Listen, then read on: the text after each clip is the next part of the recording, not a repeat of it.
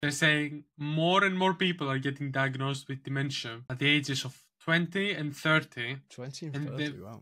And they've seen a 400% increase for people in the ages of 30 to 40.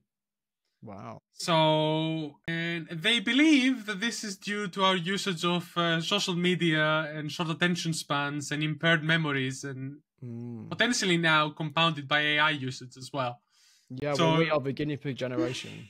We're screwed. We're not millennials. We're not Generation X. We're Generation Guinea Pig.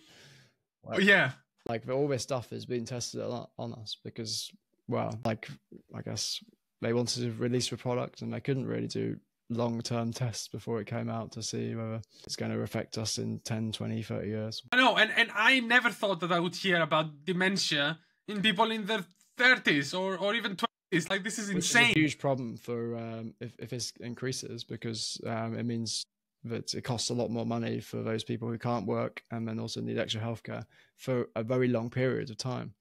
Yeah, because so far, exactly, because so far we don't have any actual proper treatments to reverse dementia damage. It's like there's no specific cure for it.